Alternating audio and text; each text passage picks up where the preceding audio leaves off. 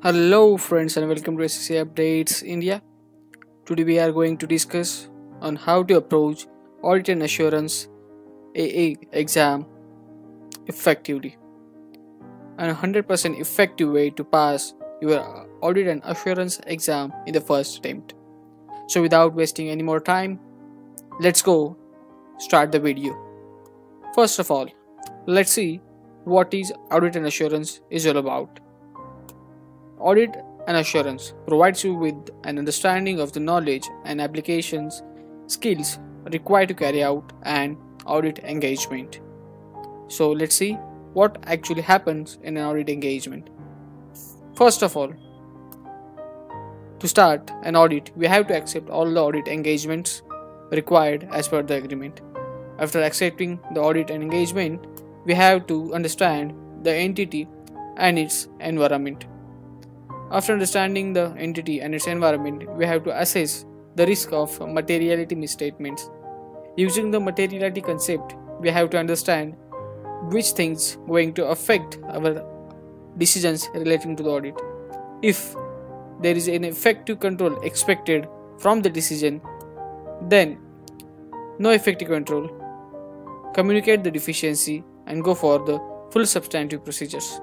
But if the expected control are expected, then do the test of controls. If it is unsatisfactory, then communicate the deficiency and do a substantive procedure.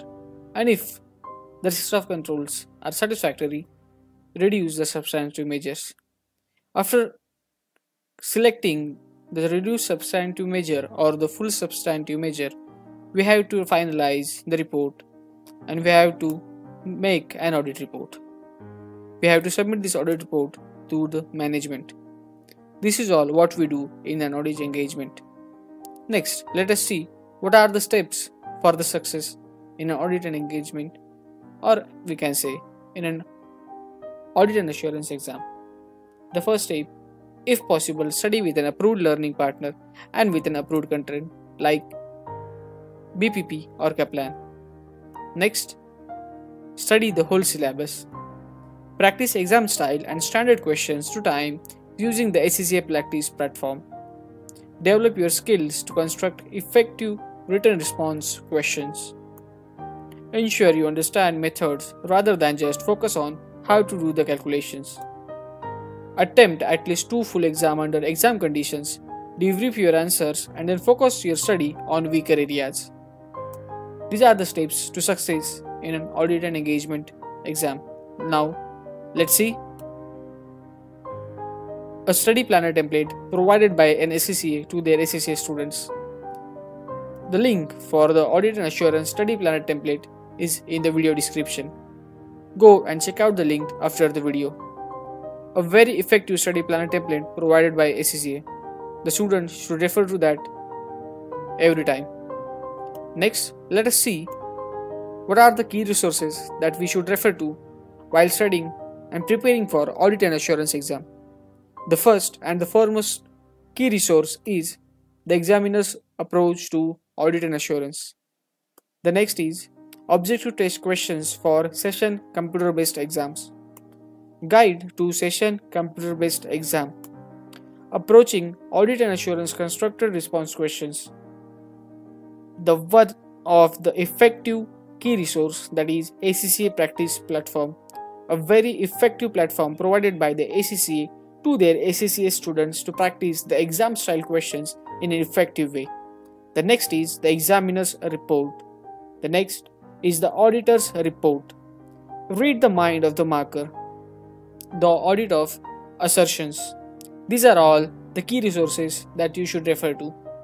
The next is an exam specimen of an audit and assurance exam. We have providing to our ACCA students a sample exam specimen for practicing your audit and assurance paper. The link for the same is in the video description. Go and check out the link after the video. Next, let us see how to tackle the exam. Before that, we will see the paper pattern of audit and assurance exam. The audit and assurance exam is divided into 3 parts, that is Section A, Section B and Section C. Section A is a 30-mark section divided into 15 OT questions of 2 marks each, totaling it to 30 marks. The next section is Section B. Section B is divided into 30 marks, of which 3 cases of 5 OT questions, getting into 10 per case each, making it to 30 marks. Next, let us see some tips for answering the OT questions.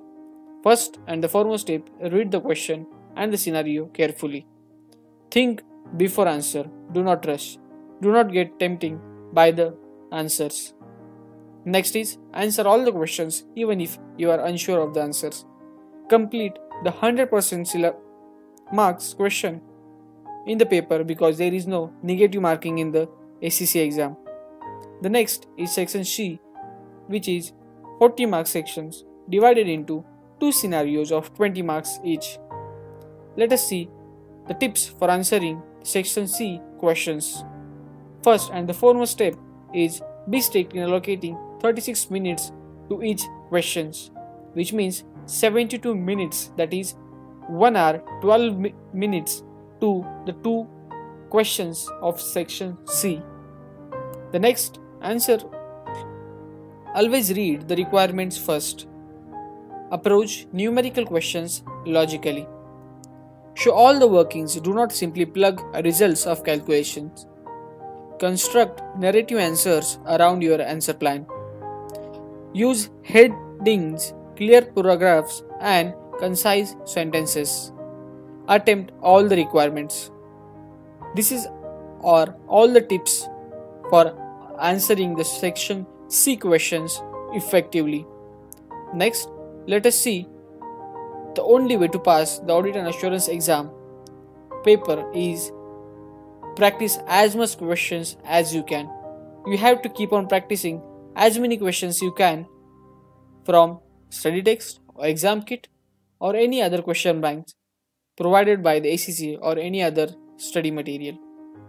Next, study each and every concept from the book. Next, think less and do more. That is, do not think about the time taken to study the exam or the syllabus. Just go and start the revision again and again. So this is what all for the Audit and Assurance paper. Best of luck for your exams. Thank you.